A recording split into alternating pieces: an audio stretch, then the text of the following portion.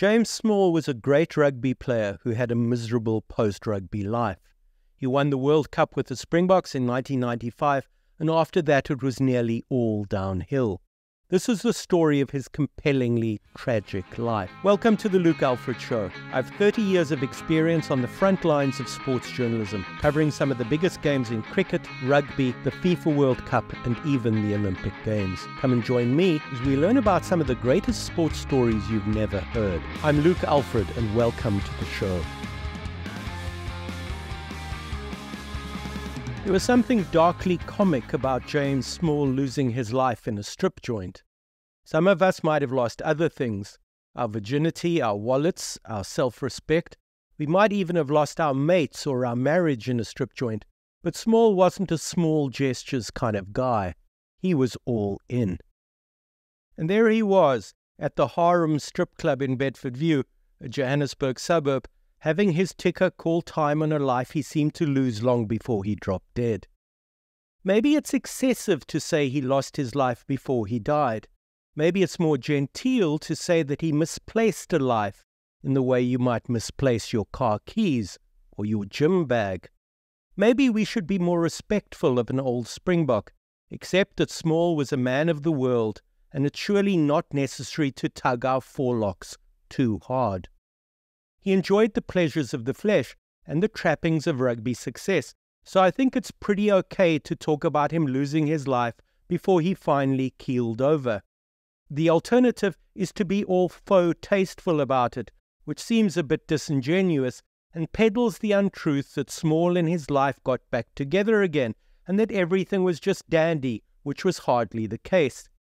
He'd surely have a mordant chuckle at the environment in which he finally went tits up, although I think we can all agree that the use of the words mordant chuckle was probably beyond him, so he might not have had a mordant chuckle at all. He might, though, have had a good laugh at himself and given himself a high five at the way he decided to go. It was quite a big moment, in a blazingly trashy, tabloidy kind of way, although equally it was quite a small moment, in a blazingly trashy, tabloidy kind of way. None of us are being disrespectful, I don't think, in shaking our heads and laughing. If he was being honest, James might have had a good laugh at himself. Small statistical point. Did James score the night he died? If you'll forgive the pun, a question which is, I'm sure you'll recognize, purely rhetorical. Was the hanky-panky a first phase kind of thing, from good line-out ball, or one involving patient build-up over many phases? Not being intimately acquainted with either the harem or strip clubs in general, I can't say for sure, although I like to think that Small didn't score his try in the corner, far away from prying eyes, but right under the posts, where the entire club could see him. Way to go, James. As an extension of the above point about scoring, would the rugby statisticians categorize it as a domestic or an international try? I know enough about strip clubs to know that they're sometimes full of women from Eastern European lands, so an international score is my preferred option. Question is, does a try against Bulgaria really qualify as an international try?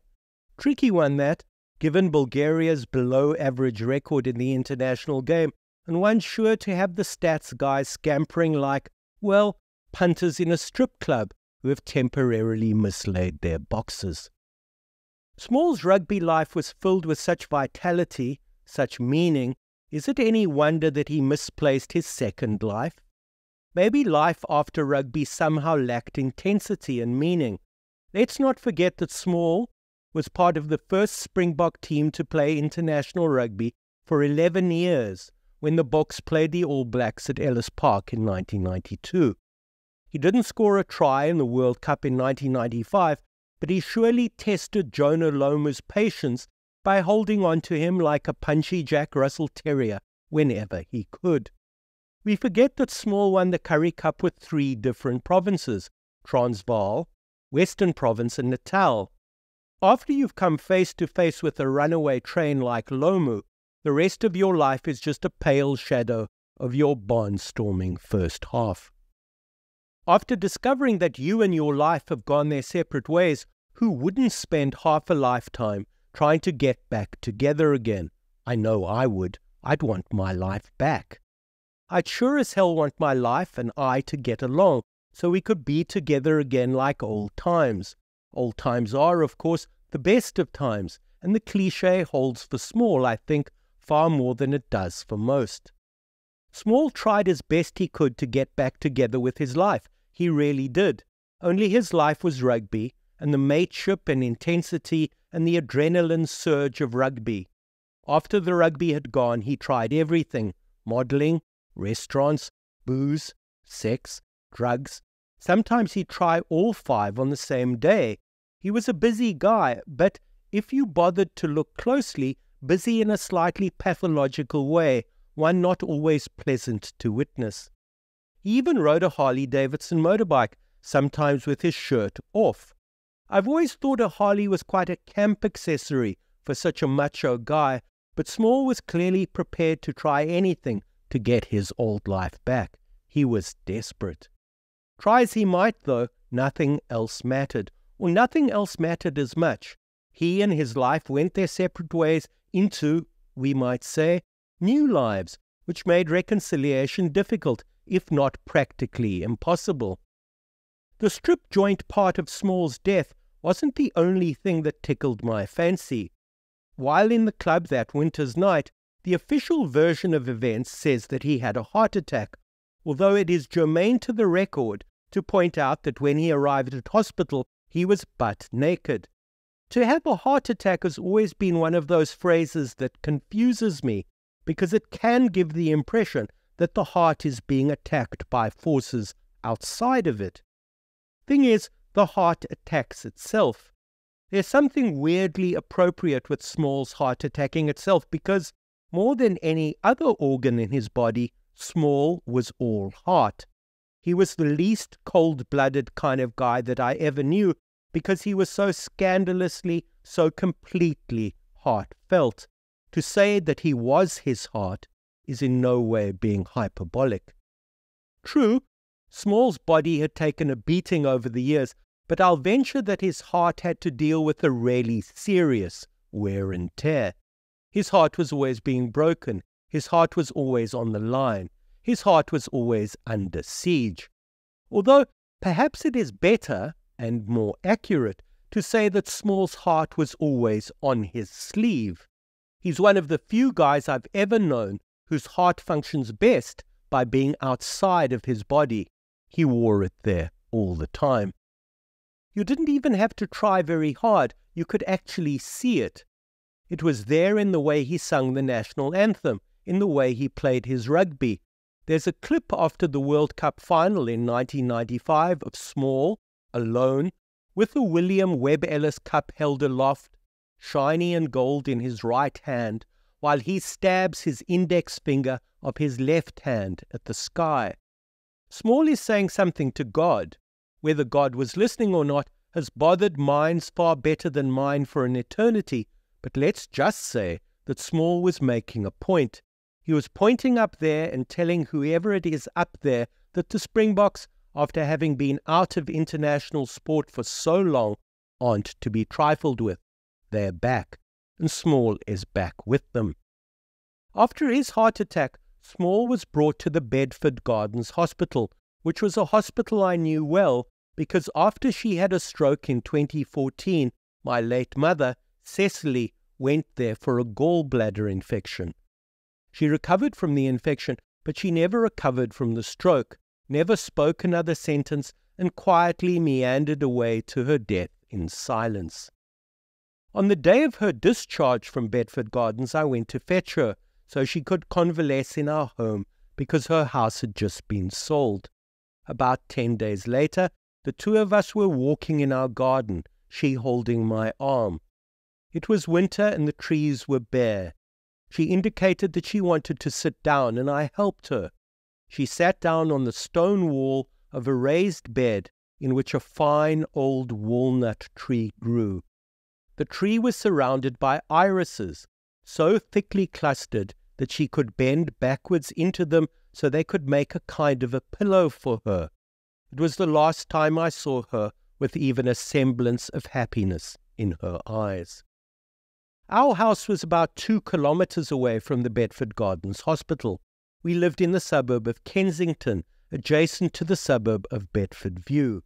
The fact that Small died close to where I lived isn't in any way important, not objectively so, but we humans make connections. We make stories in our head, and this story is a story about how close Small felt to me and a generation of kids who grew up in Johannesburg in the 1980s and the 1990s. Small was born on the 10th of February 1969, so had he been alive today, he would have celebrated his 55th birthday a couple of days ago.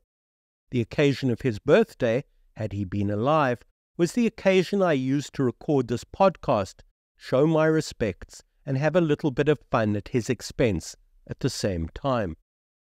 I've always wanted to write meaningfully about Small because he was representative of a time, as he was a representative of a type of man. He seemed to exemplify a distinctive place, a time, and an age. Part of that was a kind of animal defiance, a defiance that served him well as a rugby player, but probably a quality that was less useful in the post-rugby life that he set about losing with such pathos and touching desperation. Forgive me while I interrupt a sports story to tell you about the Luke Alfred Show Patreon. As you may know, being a writer is not the most lucrative career choice. Please consider making a small donation to keep the show going at patreon.com/The Luke Alfred Show. But for now, let's get back to the story. I must be careful here. I never interviewed Small. I heard and read about him from colleagues. But none of this meant that I didn't in some small way feel a kinship. First, Small was very Johannesburg, as I am and will always be, although I live in the city no longer. He spoke like a Joburger, for one thing, and he acted like a slightly boorish Joburg Jimbro for another. It's almost possible to pinpoint his accent exactly. Part Greenside, part Northcliffe, part Parkview. It was a harsh accent, without inflection or softness, and it told you not only what was there, what you could actually hear about the man, but told you what was behind the man, too. As a Joburger growing up in the dying days of apartheid, Small would have felt insecure as part of an outcast white minority. I'm not sure whether that insecurity would have been rampant or mild, but here's the thing. He was English-speaking in a predominantly Afrikaans game. His name was James. James, for God's sake, not Jannie or Jan. He also played soccer, on the hierarchy of South African masculinity, the most precious of sports. He went to an urban co-ed school, not famed for its rugby. He played first for Transvaal, neither a powerhouse of the north or the south, a province who could blow hot as easily as they could blow cold. There was always that feeling with Small, real or imagined, that because of where he came from, he had to fight just that little bit harder to get to where he needed to go. This social backlighting, if you will, conspired to mean that he overcompensated. He was always meaner, that bit harder, that bit more foul. The chip he carried on his shoulder was there for all to see, along, of course, with the heart he wore so successfully on his sleeve. He was the first Springbok upon readmission to get red-carded by English referee Ed Morrison for dissent in the second test against Australia in 1993. It was sometimes difficult for him to walk the thin line between arousal and thuggery. His mouth was sometimes more foul than his play. Interesting this, because his non-rugby life is characterized by an almost complete lack of mouth. Small was inarticulate to a fault. He could hardly get a word out. I sometimes felt that all that heart, all that feeling, would simply overwhelm him. There was so much feeling in the man. He was like a feeling time bomb, a hurricane of feeling. All that rage and love and anger and hurt, Small had so much of it. No wonder his heart burst. Small broke his own heart. Small seemed hurt in the way that boxers seem hurt. He seemed primordially hurt, as though he was a dumb beast who'd been dragging his hurt around with him since the beginning of time. The hurt was exaggerated by where he played, which was sometimes at fullback, but mainly on the wing. Being a wing is a lonely position, part goalkeeper, part opening batsman. You sometimes don't even see the ball. Your only contact with your team is because you're wearing the same coloured jersey. Being out on the wing, being so out on a limb, compounds your loneliness, which compounds your capacity for hurt. Small was so hurt that he was always looking to be hurt again. I don't remember ever seeing him miss an up and under. He was always steadfastly brave. He never flinched. It was always curious to me to ask, in a slightly academic way admittedly, as to whether he played rugby because he was hurt, or whether he played rugby to get hurt just that little bit more. Even when Small smiled, he looked hurt. When he grimaced, he looked hurt. When he scowled, quite a regular occurrence in the Small emotional repertoire, he looked devastatingly hurt. The hurt is what did it for the girls, not the soft porn photo shoots or the shirts off thing on Harleys. The girls just loved the whiff of damage. For all the chiseled good looks, Small often conveyed the idea, unconsciously I think, that he was really just a little boy playing the most grown-up of manly games. I only saw Small smile unabashedly once. It was when he shook Nelson Mandela's hand and, for a sweet instant, he left the hurt behind. He's smiling at Madiba glowingly, without holding anything back or being on the defensive. He could occasionally be like that, Small. It was rare, and because of that, it was beautiful. I remember once trawling through YouTube on a slow Tuesday afternoon, looking for something but nothing in particular, which is a sure way to find yourself down the merry YouTube rabbit hole. This allowed me to forget what I was looking for until, by finding some of the very things for which I wasn't looking, I remembered what I had clambered into the dark and murky underworld of the internet for in the first place. I find that finding what you're not looking for is an incredibly useful aide-memoire in your search for what you're searching for, don't you? It's convoluted, sure, but it isn't always fun to take the straight line to get from A to B. Sometimes you need to take the underground line, or the route that takes in D, E, and F. Anyway, it was one of those dumb shit afternoons in which time moves like syrup, and even the air bubbles with ennui, where I stumbled upon a match between the Springboks and the French Barbarians, or France B, in about 1992 or 93. At the end of the game, Small took off his Springbok jersey and walked across to Serge Blanco, the great French fullback, and asked Blanco if he wanted to swap his blue for Small's green. No one ever refuses the offer of a swapped jersey, have you noticed?